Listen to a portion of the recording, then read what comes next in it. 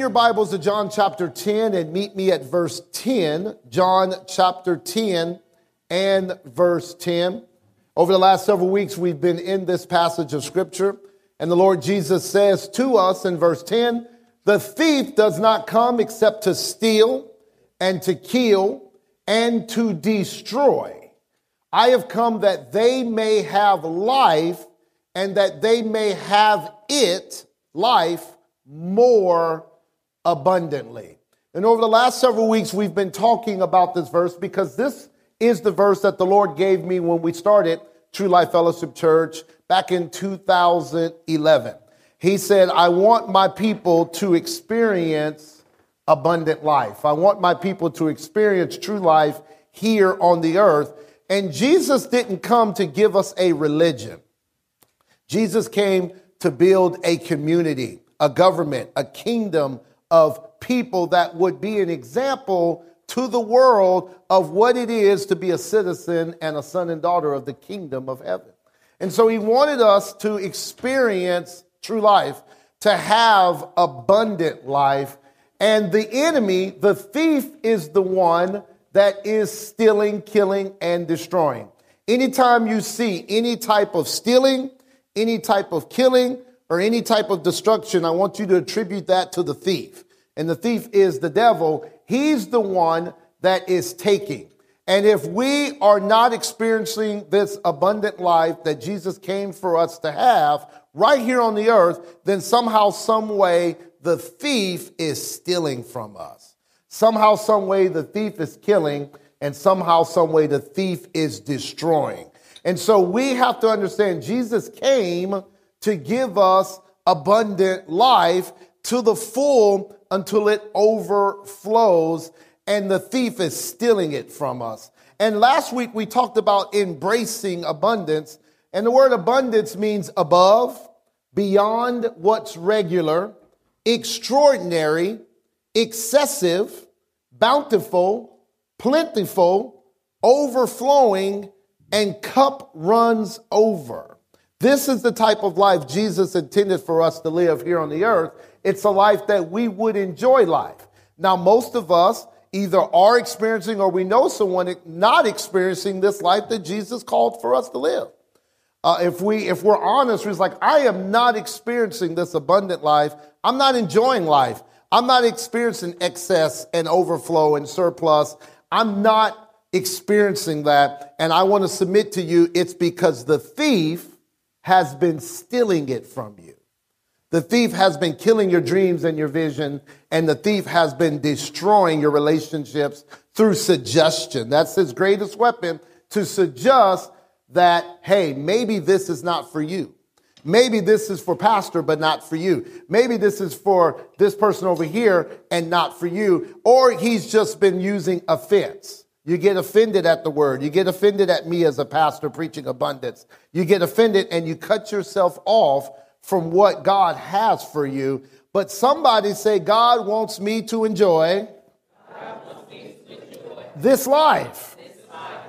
And so it is important that we understand in the Amplified version, John chapter 10, verse 10, in the Amplified translation, it says the thief comes only, he's got one purpose, only in order to steal, kill, and destroy.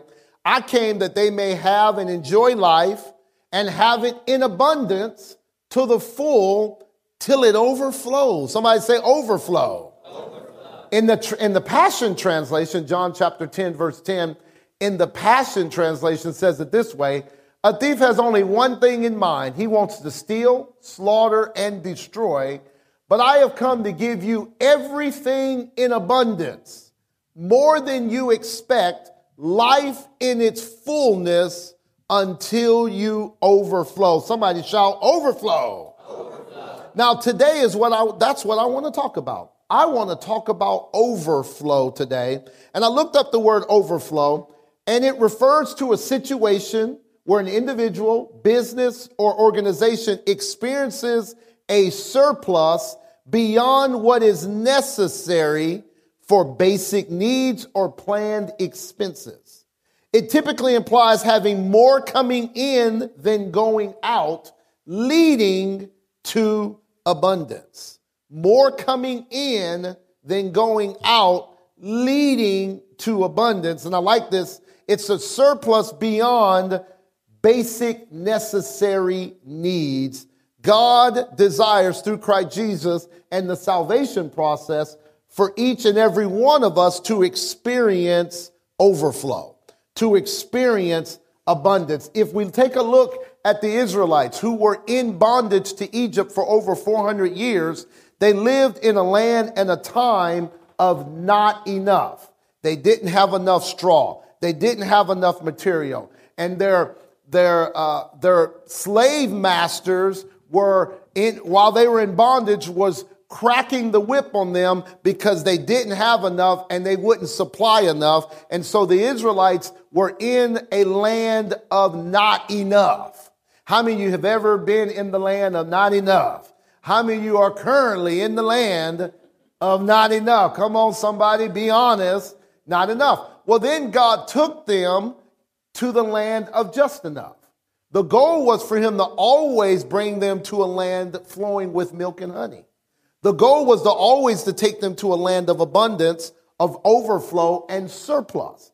That was the goal. But he took them through the land of just enough in the wilderness. The purpose for him taking them through the wilderness was to get Egypt out of them. Listen, he delivered them out of Egypt, but he needed to get Egypt out of them.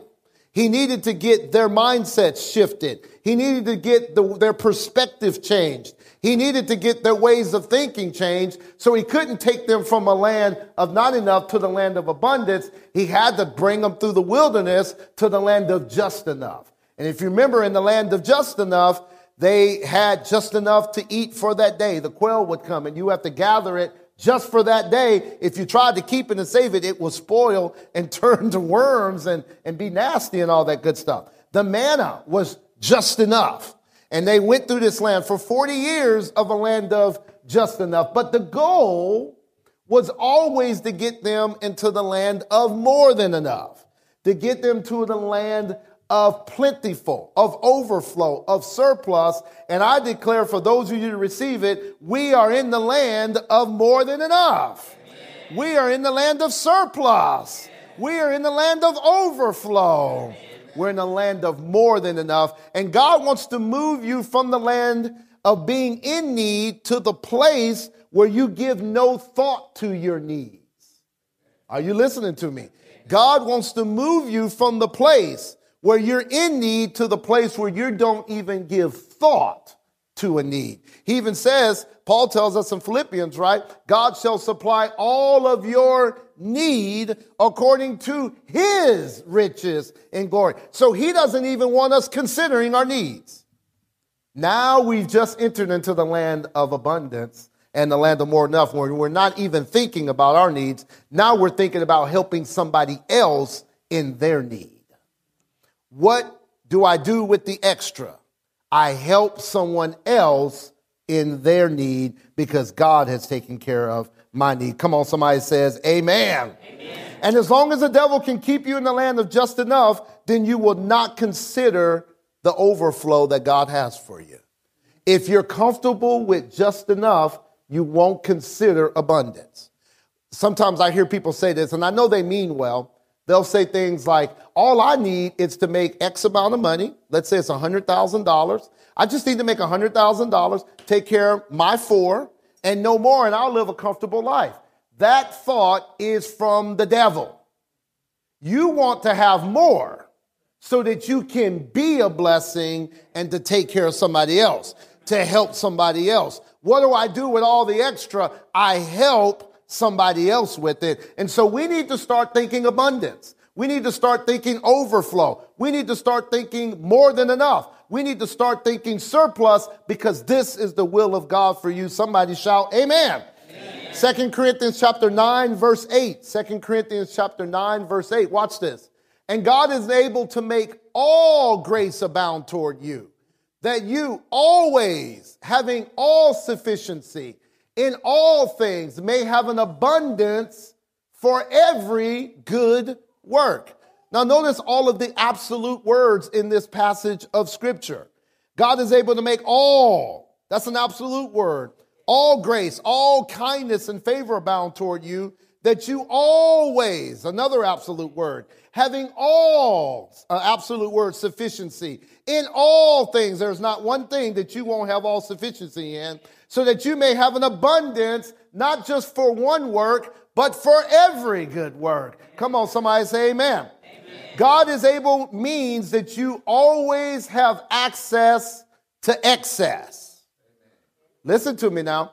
God being able means that you always have access to excess. And it is God's will that you have access to his excess. 2 Corinthians chapter 9, verse 8 in the Passion Translation. 2 Corinthians chapter 9, verse 8 in the Passion.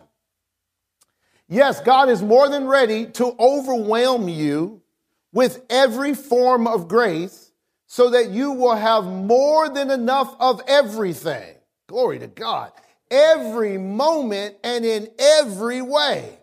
He will make you overflow. Somebody shout overflow. Overflow. Shout overflow. Overflow. Shout it louder, overflow. Overflow. With abundance in every good thing that you do.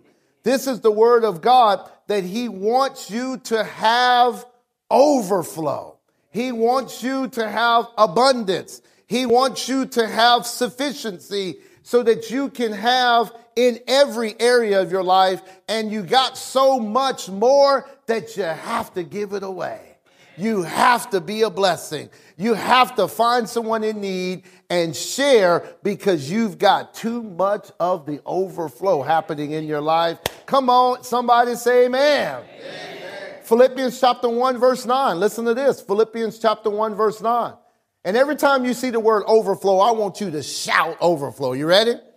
All right. I pray that your love will overflow more and more. Glory to God, and that you will keep on growing in knowledge and understanding.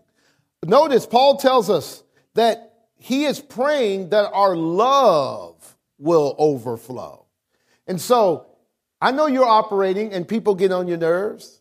I know you're going around and your boss and your spouse and your children and your parents or your sons and daughters or whatever the case may be. I know they're getting on your nerves, and I know that people cut you off in traffic, and I know people say things to you, and I know that you are feeling like my love tank is low. But the scripture tells us here that our love tank is overflowing, that you will begin to operate with an overflow of patience and kindness. Now, love is built on two pillars, patience and kindness. We can define love, really, with these two words, patience and kindness. Patience is how love reacts. Kindness is how love acts. Patience is, I like to use it this way, patience is like your defense. I'm going to react with patience. I'm going to be slow to anger. And kindness, the other side of love, is the action where I'm looking for ways to be kind. I'm looking for ways to be generous. I'm looking for ways to tell you I love you. I'm looking for ways to demonstrate and show that I love you. And on these two pillars, patience and kindness, we are attacked on both sides. On the patience side, people are trying our patience. But the word here says that we are overflowing with love more and more. Matter of fact, release your faith. Say, I am overflowing, with love, more and more. And when you endeavor to be kind, I want you to factor this in, okay? When you endeavor to be kind, go ahead and factor in that someone's going to take advantage of you. Just factor it in. Someone is going to take advantage of me. I remember a particular time we had started the church, and we have a fund, at the church that we like to help people. This is why it's important to be a member of a church, because we take care of our own. If there's a need, we take care of our own. We really try to do our best to make sure our community is well taken care of. And this one particular guy, he had told me, this was years ago, I've got a lot more help and a lot more wisdom, okay, when I tell you this story. But I just had a heart to really be a blessing. And he said that he couldn't make his car payment. So I can't make my car payment, And I began to pray, and I thought, man, I'm going to help this guy. We're going to help him. And we believed God, and we sent him enough for 2 car payments. Praise God, right? To get him going, get him ahead, get him going on. Well, then he told me a week or so later that the repo man came to get the car. Now, I don't know if you guys have had any experience with the repo man. I thank God I never have, but I've seen people have experience with the repo man. If the repo man's coming to get your car, he coming to get your car. He's not coming to talk about it, not coming to negotiate. He's not coming to simply, just sit down and have dinner with you. No, the repo man's coming to get the car. And he said the repo man came. And I thought, man, if the repo man came, why did they not leave with the car? He said, well, I had to give him, $5,000. I said, wow, I thought you didn't have any money. He said, I had $5,000 in my savings account. He said, and so I had to give him that. I said, wait a minute, you told me you didn't have any money. We helped you to get caught up. And he said, well, that's in my savings account.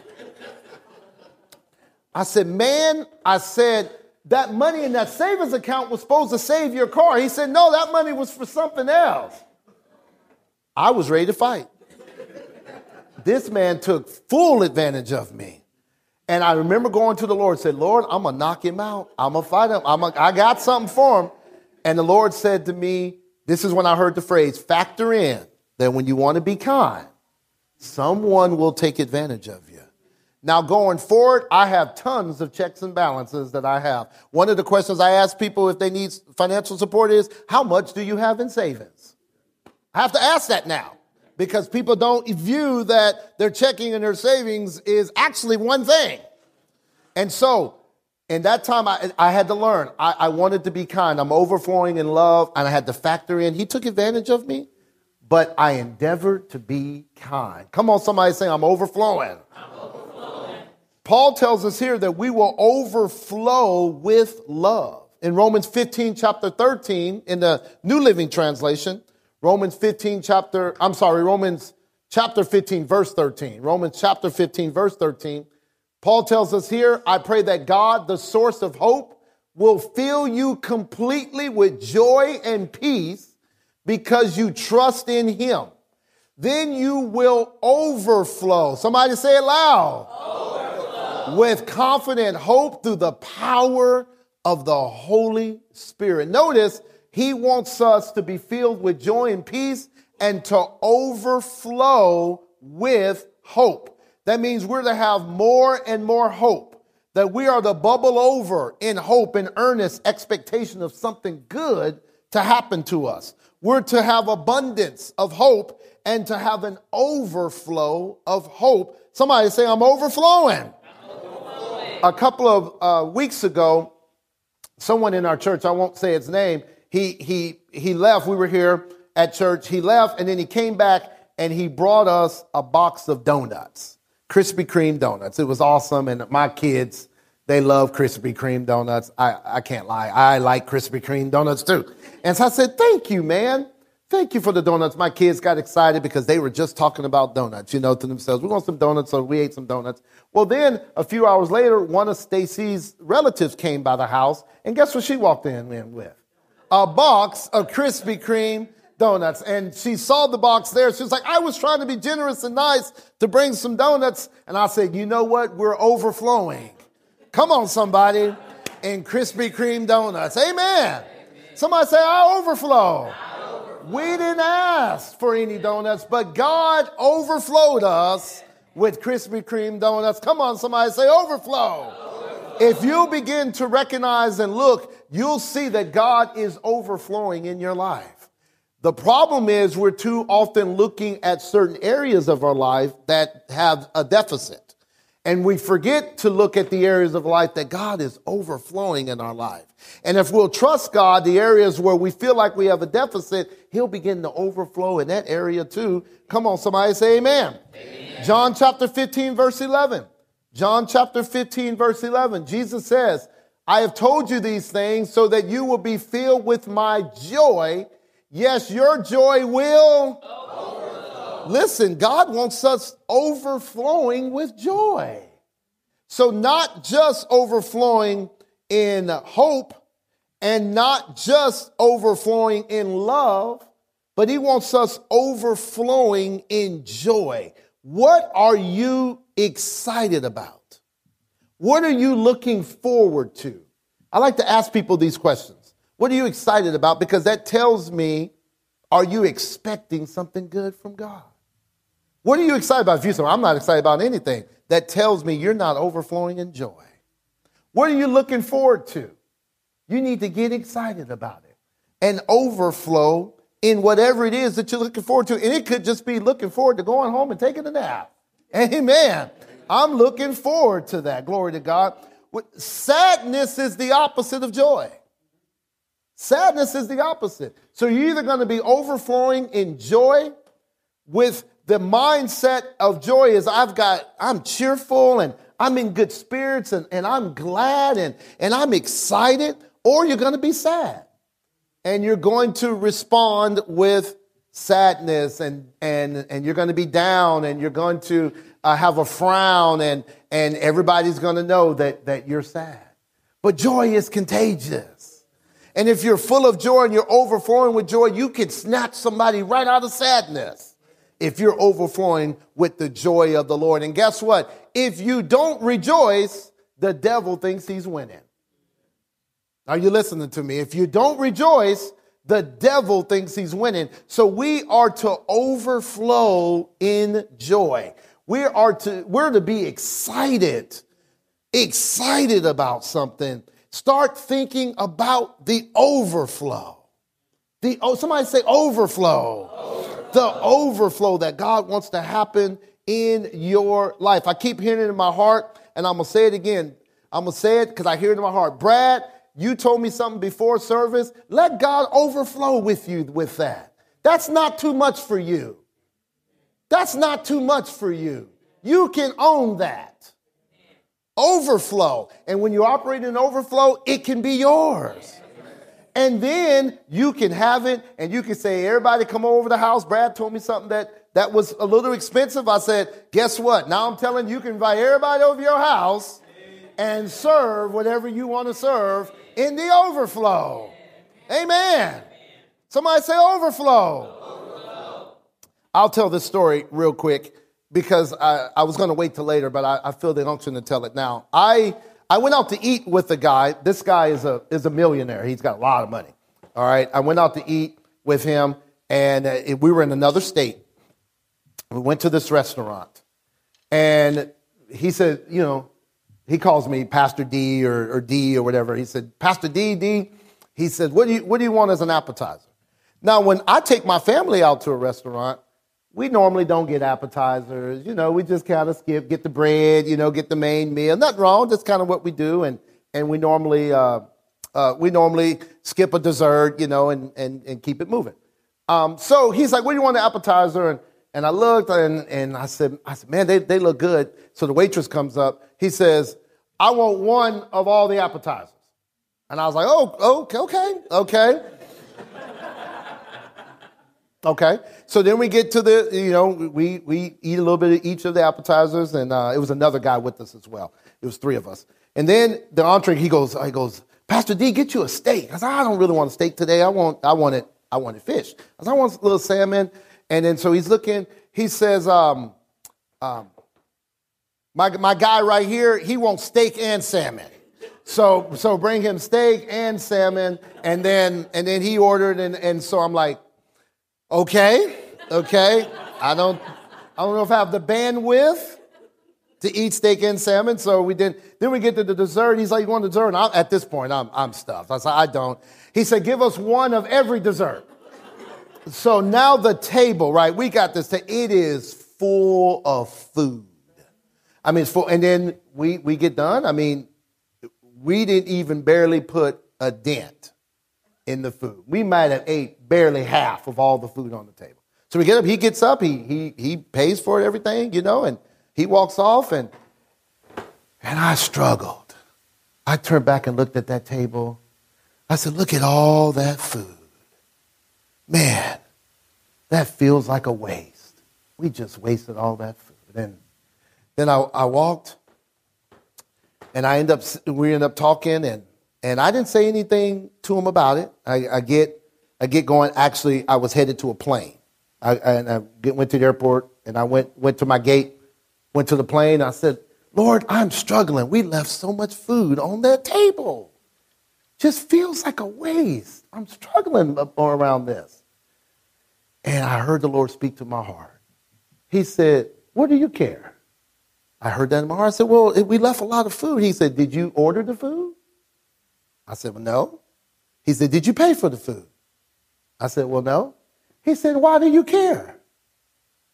And I said, well, why do I care? And then I started thinking about when the poor woman poured the oil on Jesus' feet. Do y'all remember what Judas said? Judas said, why waste? He called overflow waste. And the Lord told me, I told him to do that because I wanted you to taste everything on that menu. I heard that in my heart. I told him to order all that food because I wanted you to taste. He wanted me to experience overflow. Overflow. We start seeing overflow like it's waste. And God doesn't waste anything. And when the Lord spoke that to me on the airplane, I came home and I told my wife, I said, I was struggling leaving all that on the table because it felt like waste, but I experienced overflow. I would have not done that on my own. I would not have ordered all that food on my own. God knew that. He said, I want you to taste everything on this menu because I want you to experience overflow. Come on, somebody say overflow. Overflow. One particular time it was our second year in ministry, and our church was not doing well financially. And it was tight. It was real tight, and we were believing God, and I didn't bring it to the people because the responsibility is on the Lord to cover those needs. You're going to have to start seeing that, and don't look at people as your source. Well, if my grandma would give me that inheritance, that ain't none of your business. You focus on God. And it was tight. And I didn't tell anybody that. I kept preaching the word, but I had the word in God's face. God, you called this ministry to start. You told us to do this. These are your bills. You're going to have to pay for this bill. And a man who doesn't go to our church, he was a friend of mine. He knew nothing about this. He said, how much is the rent on your facility? I told him how much it was. He said, the Lord told me to send you a check to cover the rent on the facility. Well, we needed that. I mean, that was a need that we had at the time. I said, glory to God. I remember running into Stacy's closet, and we did a little dance in the closet. We were so excited because the Lord came through. But this is what he said. He said, the Lord told me to tell you, I want you to experience not having to make a payment on the building this month. I said, glory to God. And then he said, I want you to experience overflow. I said, hallelujah. Overflow. Somebody say overflow. Overflow. God wants you to experience the overflow. Stop looking at overflow as its waste. Well, I don't need all that. No, you don't need all that. That's why you're going to give some of it away because you don't need it all. I thought I'd get a better amen to that. Amen. Psalm 65:11. Psalm 65:11. You crown the year with the bountiful harvest. Even the hard pathways, overflow. Say it louder, overflow. With abundance. Look at this. The hard pathways are the difficult ways of life. Overflow with abundance. God provides abundance, excess, overflow, and surplus, particularly when you are in a difficult season. Think about this. When you're in a difficult season, stop looking at the deficit and the lack and start looking at you have access to excess. If you need wisdom, I have access to excess. I have access to more wisdom. You need strength, I have access to his excess. You need love, joy, peace, or you need some money, I have access to his excess. Glory to God. And God wants you to experience overflow even during difficult seasons. Somebody say amen. Amen. Psalms 23:5. Psalms 23:5 in the King James. Watch this. Thou preparest the table before me in the presence of mine enemies. Thou anointest my head with oil. My cup runneth over. I mean, if your cup is running over, that means you are experiencing overflow. A cup that runs over means it can't hold all of what's being poured into it. And that cup is symbolic of a life that is overflowing. And one of the cool things I want you to see, when you see the word runneth over, and in the King James, a lot of words have the ending of it is ETH, and that means continues to. So my cup continues to run over. Somebody say, my cup continues to run over.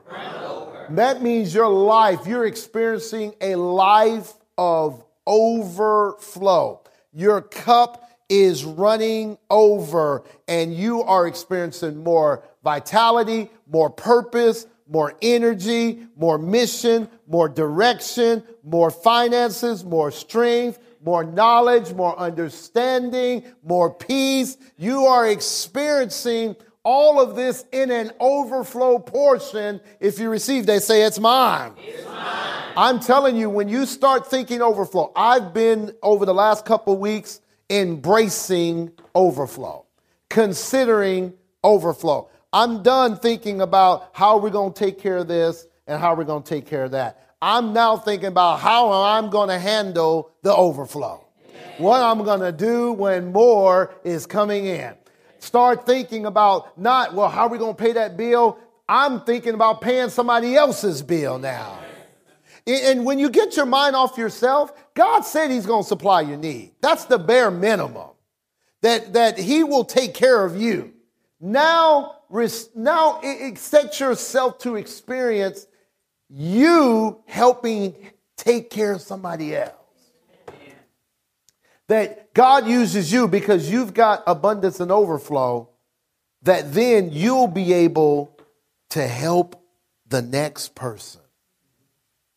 I told y'all about the time. I just feel led to tell the story again. I was talking to the Jackson family, and these stories are coming back before service. But I'm thinking about when I was believing God. You guys know this story well, those who are with me. I had seen private planes, and I said, I want to fly in a private plane. I've been in those little planes, like I want to get in a jet, okay? I want to fly in a luxury plane. And I said, you know what? One day I'm going to fly in a private plane. And I remember I was sitting at the airport, getting ready to hop on a commercial airline, and the terminal was so packed. I mean, we were all on top of each other in this terminal. I thought, I'm going to fly private one day. One day, I'm just going to go right into my private plane. Now, some of y'all get nervous with me even talking about this, but I've got an overflow mindset. I want to, if the heathen can fly in a private plane, why can't a believer? Amen. And so I said, I'm going to do it one day. And y'all know the story. I got a call from a friend. He said, hey, I'm in town. And this particular guy is somewhat of a celebrity. He said, I'm in town and I've got to do some work in Raleigh. Why don't you come with me? And I said, okay. He said, come by my hotel and we're going to spend the night in Raleigh. And we'll come back tomorrow. I talked to Stacey. He's like, yeah, you got to go. Go ahead and go. And so I'm thinking, we driving to Raleigh. And he said, be there at 4. I'm like, man, that's the toughest time to get down there to Raleigh. I get to his hotel, and he's moving slow. I'm like, man, we got a little drive. You got to pick up the pace.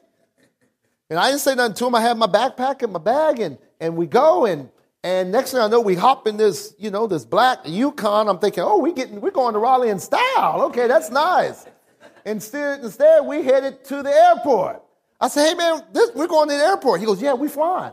I said, man, you didn't get any of my information. Like, how did we get you? How'd you get me a ticket? He said, man, we're flying private. I said, oh, my gosh. I said, that's overflow. I had no idea. So we jumped on this this nice private airplane and flew down there and spent the night. And then, he got me a nice hotel room and we went to a game and we just had a good time. He had some work to do and we just hung out. And then the next day, a friend of mine on the next day. So when you go private, right, when you go commercial, you got to check your bag and all that stuff. When you go private, you ain't worry about checking no bag. So I come with a backpack. A friend of mine that lives down there, he's probably watching today. He follows our ministry as well. He said, I got some tennis shoes. He said, what size you wear? And I told him the size. He goes, oh, they're too small. I said, well, I got a son. And he's like, oh, okay. And he showed me the tennis shoes, and they were the same size as Zaven's foot.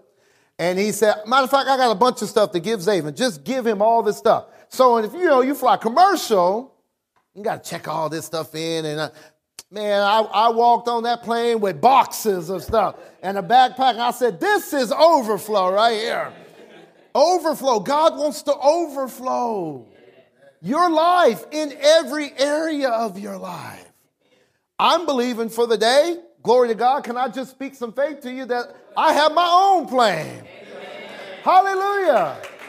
And if the Lord said go, I get to go. Hallelujah. And if he said take you with me, y'all come on. And we going too, amen. Overflow. Hallelujah. Now, I know this is too much. Some of y'all get nervous. I know it's too much, but I'm tapping into the overflow. There's more in store for you and I, and we've settled for just enough. And some of us have gotten comfortable in being in bondage and gotten comfortable making payments and being in debt. And the first place we go look is we go to the bank. And listen, I don't believe that debt is a sin. I believe not being able to pay your debt is a sin. But I don't believe debt is a sin. But let's start thinking a little higher. You know it's possible to buy something with cash? That's possible. You can do it. It's possible to buy cars with cash. Amen. It's possible to buy things with cash and start thinking about the overflow. I was thinking about the story with Joseph. You guys know the story. One of the best stories in the Bible, I believe, at the end of Genesis. I believe it's 37 to the rest of the chapter. When we've been reading in Genesis, now we're in Exodus in our daily Bible reading. But the story of Joseph always amazes me because Pharaoh had a dream. Joseph's here in prison. Pharaoh has a dream. None of his magicians could tell the dream to Pharaoh. And so one guy, the cupbearer or the candlestick maker, or one of the guys, baker, whatever, candlestick maker, one of the guys says, listen, I was in prison. I had a dream. Joseph, this man interpreted my dream. I bet you he can interpret your dream. And so he brings him up and he says, Pharaoh says to him, after Joseph gets cleaned up, Pharaoh says to him, I hear you can interpret dreams. Joseph said, I can't do it, but my God can. And he begins to tell him the dream and the interpretation of the dream. Pharaoh tells Joseph the dream.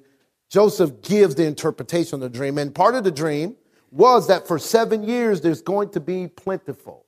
But after those 7 years, the next 7 years, it's going to be so bad. A famine's going to hit the earth so bad that it's going to be worse than the prosperity that took place. And so Joseph said, okay, we need to save 1/5 of the grain, and everybody needs to bring 1/5 of their grain, and we're going to save it, and we're going to store it, and we're going to house it. And because Joseph was in charge, Pharaoh put him in that moment because he had the answer. In that moment, he became number 2 in command, straight from the prison to number 2 in command. God can do that for you. That sounds like overflow to me.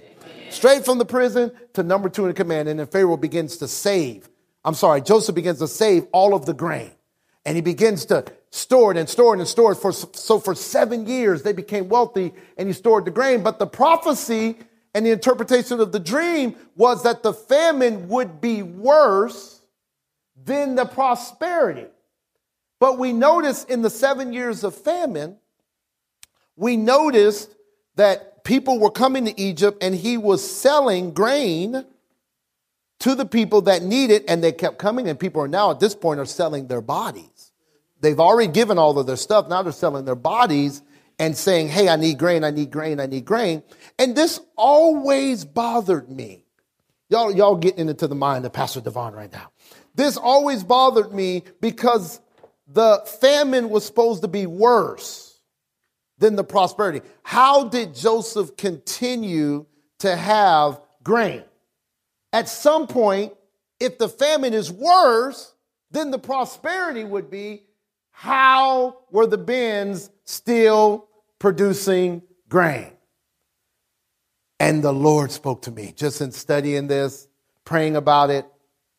The Lord said those grains were overflowing. Now watch this, and this is what the Lord told me, and I have a prophetic word for you. Are you ready to hear this prophetic word? Are you ready? Yes.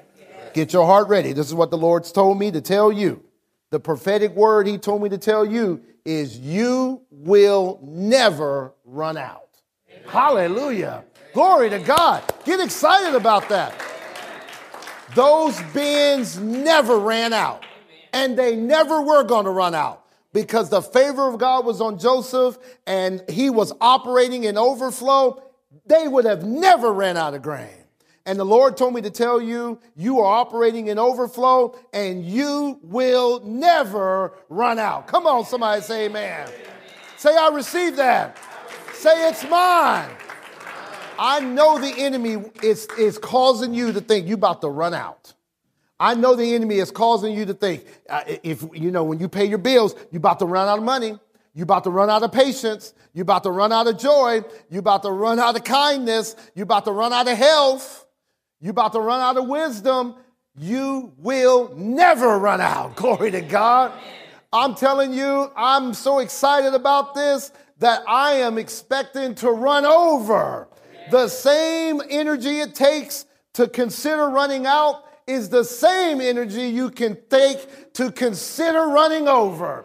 The same time it takes to worry about something that may never take place, you can take that same energy and thank God for it running over in your life. I have more than enough. I have abundance. I have surplus. I have overflow. Say it with me. Don't just let me say it. You say it with me. I have abundance. I have overflow. I have more than enough to meet every need. In Jesus' name, you will not run out. Say, I'm running over. Glory to God. Say it again. I'm running over. Say it one more time. I'm running over. In Proverbs chapter 3, then what do I do with the extra? If I'll never run out, Joseph wasn't concerned about running out. He knew that those bins were overflowing. I believe supernaturally every night God was putting grain in those bins. Do you believe that? In the natural, the math doesn't work.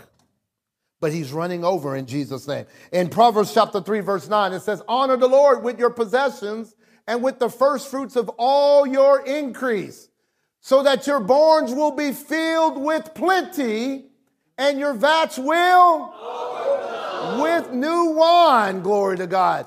Listen, what do? Then I'm going to honor the Lord. Joseph honored the Lord. He honored the Lord, and the barns kept filling with plenty, and the vats began to overflow with new wine. Let's look at Luke chapter 6, verse 38. Luke chapter 6, verse 38. Give, and it will be given to you. Good measure, pressed down, shaken together, and running over will be put into your bosom. For with the same measure that you use, it will be measured back to you. Notice how it's measured. It's measured on how you use it. The way you give is the way it will be given back to you. So it's not simply about amount. It's about percentage. Now listen to me. When we're giving to you $1,000 may not be a lot. To the next person, it may be a whole lot. $100 may not be a lot to you, but to the next person, it's a whole lot. God's measuring it on how you give it, and he's going to give it back to you. Scripture here says that it will be running over. Hallelujah. Running over in Jesus' name. 2 Corinthians chapter 8, verse 2. 2 Corinthians chapter 8, verse 2. Come on up here, Sierra. 2 Corinthians chapter 8, verse 2 in the New Living Translation. It says, they are being tested by many troubles, and they are very poor, but they are also filled with abundant joy, which has overflowed in rich generosity. Watch this. This group of people Paul's describing is poor, but they were filled with overflow of generosity. What do you do with the extra? Say this after me. What do I do? With the extra? You give it away.